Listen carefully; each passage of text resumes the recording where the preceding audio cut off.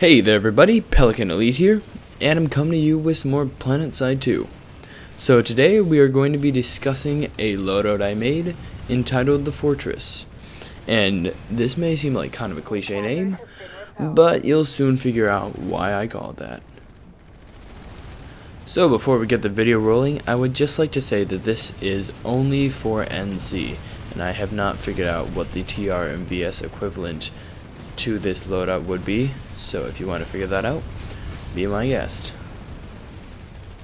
So for this loadout, we are going to be using the EM1 with either your choice of 1x night vision scope, or you can just use a 1x scope. We'll be using a suppressor, a forward grip, and soft point ammunition. For our secondary weapon, we'll be using the NS-44 Commissioner with a advanced laser sight. We'll be using the default Shrike NC rocket launcher. For our ability, we'll be using nanite mesh generators, and for our suit, nanoweave armor. As for our grenade, default frag grenade, and medical kits. Alright, so now let's get into the specifics of this loadout and what kind of role you'll be playing if you make this loadout. So for our primary weapon, we're going to be using the EM1 for several different reasons.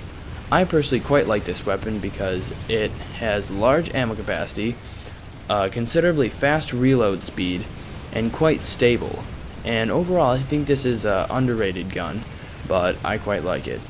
As for the scope, it is personal preference, but I have found that 1x scopes are the most stable, and if you use anything bigger, it can start to get too much of a kickback. We'll be using the forward grip because you will be firing at longer distances, and we also need to make up for the suppressor, which will considerably help you because you're going to be playing a support role. I mainly made this loadout so that you could fight in big battles along with other people because you aren't exceptionally beefy, although you can make up for that. So the idea with the suppressor is it keeps you from showing up on the minimap, and the forward grip will compensate for that, and it will also compensate for the fact that you're going to be firing over long ranges. Soft point ammunition just sort of goes with that, helps the bullet drop so that when you're firing from longer distances, you will be better set. As for the NS-44 Commissioner, I just prefer this weapon overall. You can use it and close and medium, although it is a little harder longer range. As for the night vision scope, that's just personal preference, doesn't really matter. We're going to be using the Shrike because it has a more stable projectile speed, wherein if you get the decimate or something, it is going to have a farther drop. And because we are going to be firing at a max or vehicles from longer distances, you want something with less of a drop.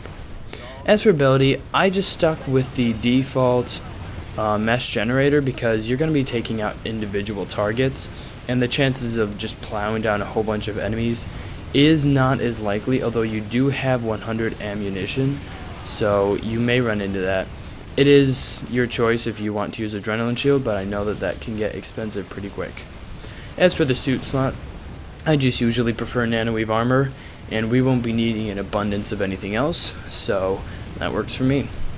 Grenade, we are using the default grenade because, again, you're going to be from longer distances, and the default grenade can be thrown from longer distances where you don't have to worry about it exploding on impact. It gets a few bounces in. Utility, will be using the medkits in case there aren't any medics around to support you, or just in case you get in a sticky situation in close combat.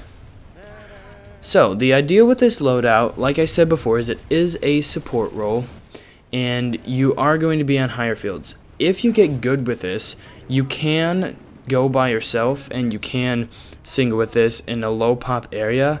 It isn't always practical though, because you can be outgunned in close quarters, especially if you're not good at hip firing, because aiming down sights with this is not always going to work great. So overall, this loadout is centered more for new players and players that are looking for an inexpensive loadout that has a specific objective. The EM1 is only 250 certifications. As for the cosmetics, those are 100 certifications each. You'll be using the default Shrike which won't cost you anything. Your mesh generator is your default, although I would suggest upgrading that a few times. And as for the nanoweave, you can upgrade that up to 150 certs, and after that it is 1,000, but even just upgrading it to level 4 is good. The grenade is your default, and the medkits are fairly inexpensive as well, as they will only rack you up a few hundred certs, as you probably only needed about level 2 or 3. I think the most expensive part of this loadout honestly is the NS44 Commissioner. You can use a different sidearm. I've just found that this helps the most. Well, I think that just about wraps up our loadout for today. So if you have any further questions or any suggested modifications for this loadout, please feel free to comment down below, and I will see what you have to say. If you enjoyed the video or found it helpful at all, please feel free to leave a rating, and thanks for watching.